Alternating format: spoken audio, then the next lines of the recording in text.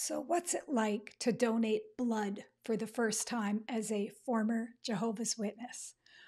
If anyone is familiar with Jehovah's Witnesses, the one thing you probably know, the one thing they are known for, is their refusal to accept blood transfusions, even in life and death situations. Well, on July 29th, I donated blood for the first time as a former Jehovah's Witness. And July 29th is a significant date because it is the date that, in a non religious sense, I just say I was born again because it's the day that I was rescued by police officers after spending 14 hours in a creek bed overnight after being severely beaten by a random stranger. Not only was I rescued, but my life was saved because I received multiple blood transfusions. Now, the interesting thing was I was in a coma when the blood transfusions were administered.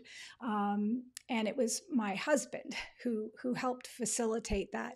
And you might think, okay, well, if you're a former Jehovah's Witness, what's the big deal? Well, often when we leave fundamentalist belief structures, we carry with us some of the practices and restrictions into our non-practicing life.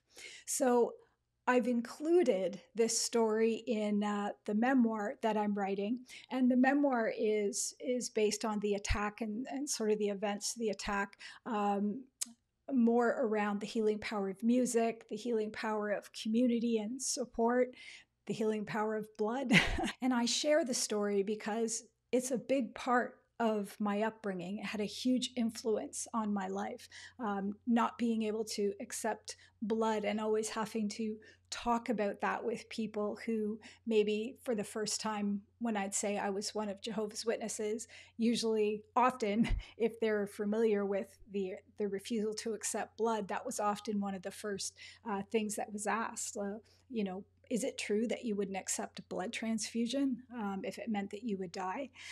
So having that conversation with many different people and kind of being in the that being one of the focuses of people's attention with Jehovah's Witnesses made receiving blood and ultimately donating blood very significant to me on a personal level. So if you are one of Jehovah's Witnesses currently or a former Jehovah's Witness, you may be wondering, what's it like to donate blood? A simplified way of saying it's a very straightforward process. You go to the clinic kind of as if you were, like going to a lab to give blood for tests. And they ask you a series of questions and give you snacks, like salty snacks, sugary snacks, and water, because you have to stay hydrated.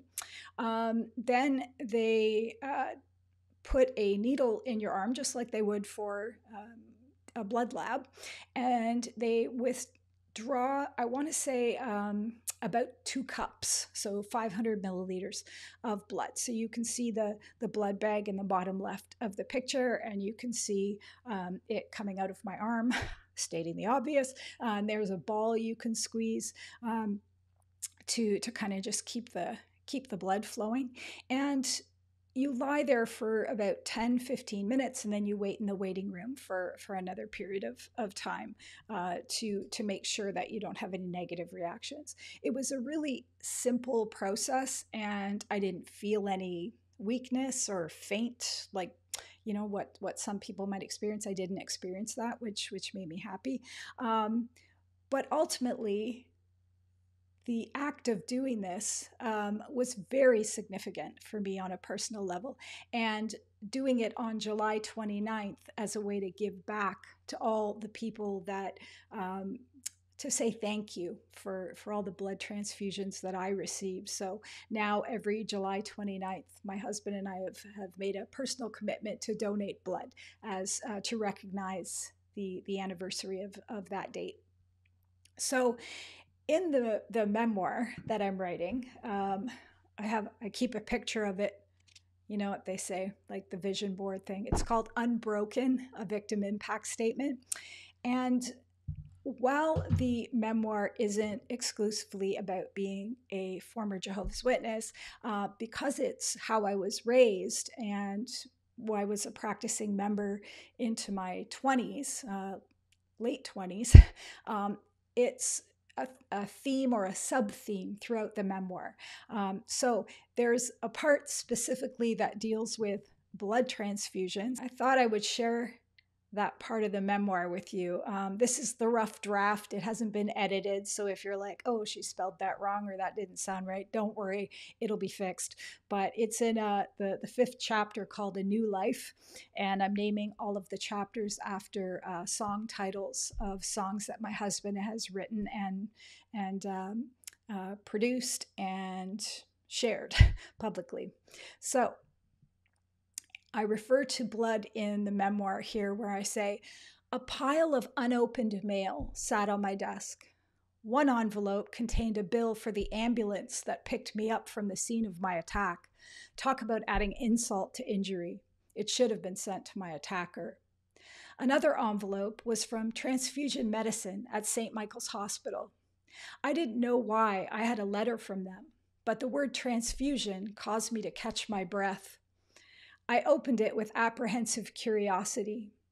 It read, in accordance with both provincial and national standards, we are informing you that you received a blood or blood product during your visit at St. Michael's Hospital.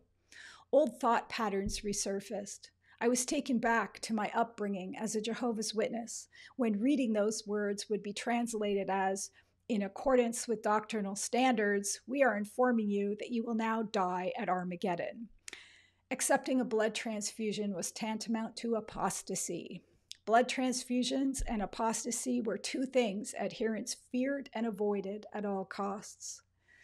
Up until the time I stopped practicing the religion for the third and final time 20 years before, I had carried a signed card in my wallet, nicknamed a blood card. It was a medical directive not to administer a blood transfusion to me under any circumstances. This was not because I didn't want to live, but because I didn't want to die at Armageddon.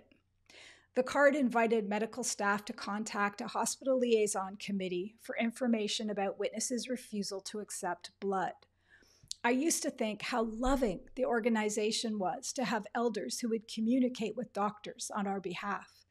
What I didn't understand at the time was that this committee of men was not there to help you live. They were there to help you find the courage to die if alternatives to life-saving blood transfusions failed. Blood was considered sacred. Once it left a body, it could not re-enter, and it was not to be stored or shared. Accepting a blood transfusion was considered an act of disloyalty to God, punishable by disfellowshipping, social death from the congregation, and death at Armageddon. Until I read the letter, later confirmed by the hospital summary report that she received additional blood products to treat her ongoing hypertension, I didn't know I had received blood transfusions or why. I didn't even know my blood type. I shared the letter with Rob, my husband. It was he who told me my blood type. He also shared the story behind its revelation, the distress of not knowing, the kind nurse, the irony of bpositive, the birth of a mantra. Perhaps if I had donated blood, I would have known my blood type, but donating blood was also forbidden. For 2 decades, I had internalized the indoctrination and restrictions of a religion I no longer practiced. The bpositive story diffused the tension and fear incited by the words blood transfusion. It was also the genesis of a new worldview reinforced by an unexpected phone call from a childhood friend. What's interesting is that I mentioned how we internalize the indoctrination and the practices. Even when we leave, it's like our brain is trying to call the color black white. Well, they're not colors. The color red, blue, it's ingrained in you that it's this way. So trying to break free with your practices, trying to change your worldview, it's very significant and very overwhelming. Am I glad I did? I'm so glad that I donated blood. And I feel ashamed that I didn't do it before, because I haven't been a practicing Jehovah's Witness for, I don't know, 24, 25 years. So why did I wait so long? Well, it was the internalized indoctrination, the internalized belief that I would die at Armageddon if I donated blood or accepted a blood transfusion. So this new worldview, it's affected my perspective on blood, and also my perspective on Armageddon. It's kind of become a bit of a comical thing to refer to. So another place that I shared the story of bpositive, the blood type, the theme behind the messaging for my husband and I, is in our Take Your Power Back show. I did one spoken word segment in the Take Your Power Back show talking about the healing power of blood, which I will share with you. I'll also include the link to the full production in the comments section below. But I wanted to share the spoken word segment that talks about blood and blood transfusions and what it was like to receive that. Here we go.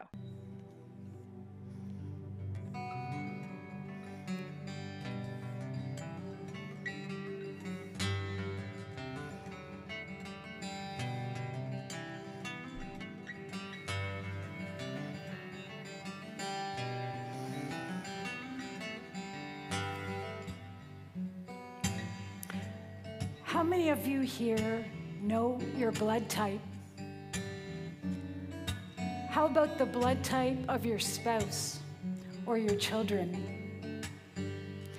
If you've ever donated blood, you likely know the answer to that question. Up until a couple of years ago, I didn't know mine. When I came home from the trauma hospital, I read through my discharge summary. The first paragraph itemized all the injuries I presented with at the hospital. I had to Google pretty much everything that was listed there, except for one line. She received additional blood products to treat her ongoing hypertension. I'd also receive a letter from the hospital from transfusion medicine to inform me that I received blood during my stay at St. Michael's Hospital. Why am I sharing this with you?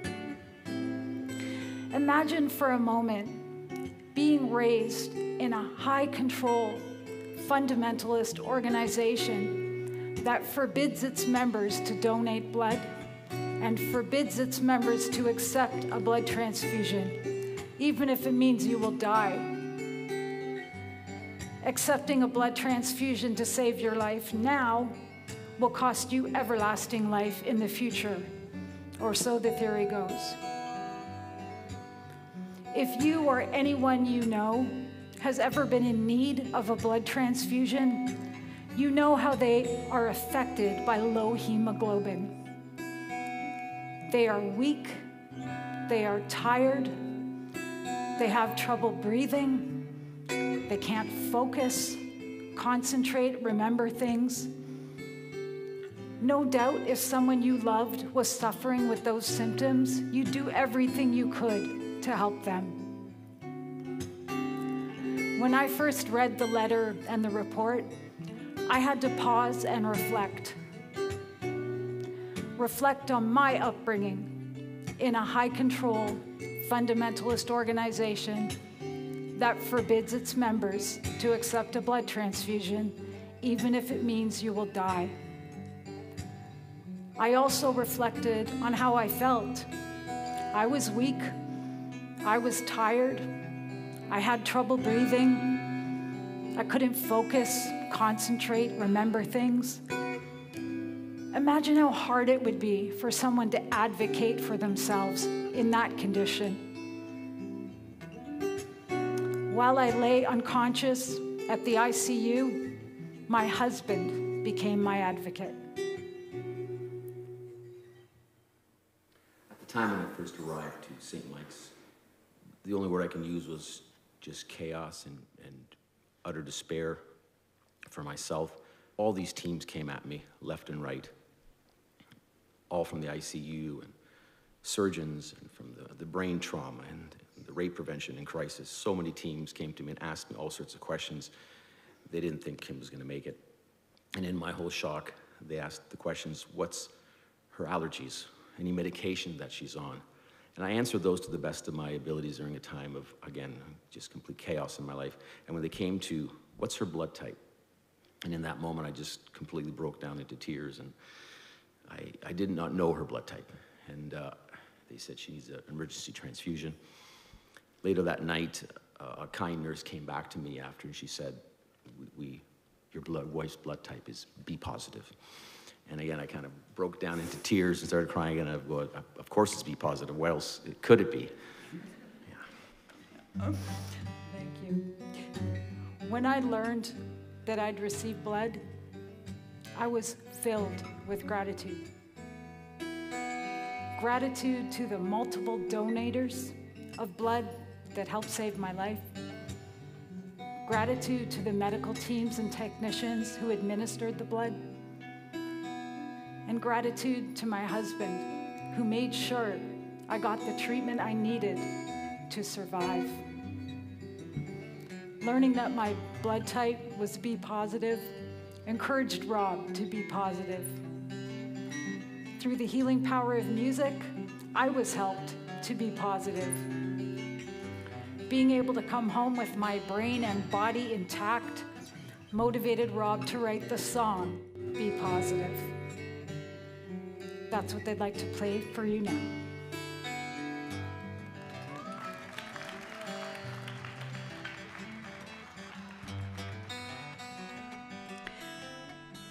Rob became a hero, and Be Positive became our mantra and the message we continue to share.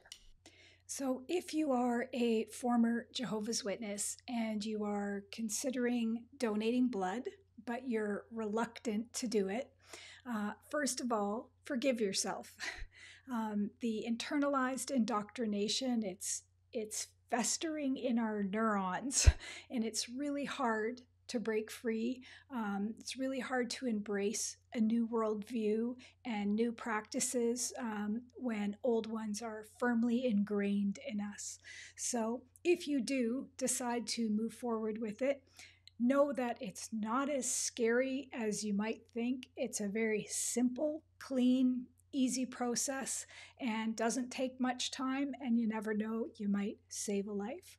So stay tuned for more videos and for my memoir, which will share other stories about what it's like to be a woman in the Jehovah's Witness organization, what it's like to be raised as one of Jehovah's Witnesses, and how that impacts other aspects of your life, for instance, with the attack that I experienced. So on that note, I'll end with my new mantra, my mantra that's been around for 4 years and is reinforced on July 29th, and that's Be Positive.